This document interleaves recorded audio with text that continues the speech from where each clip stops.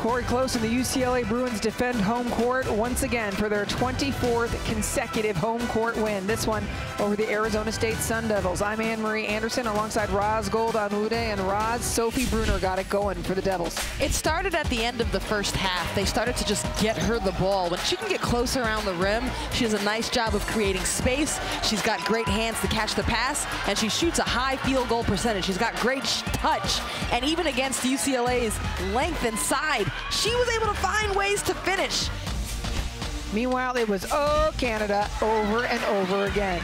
And when it mattered most, she made great decisions all night.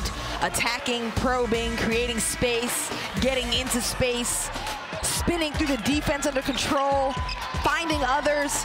She was never out of control, even though she put the ball on the floor so hard time after time. And otherwise, you had to worry about Monique Billings. Another double-digit rebounding night for her, 10 boards. She's so consistent. You know, with the jumping ability, she's got the finesse. She puts pressure on the defense. She got some bigs in foul trouble. Remember, down the stretch, Arizona State, they didn't even have their bigs on the court. She got them all in foul trouble.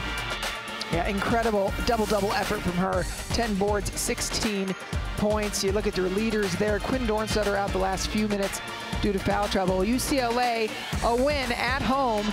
They'll face Arizona next. The Sun Devils go across town to face the USC Trojans. So long from Pauley Pavilion.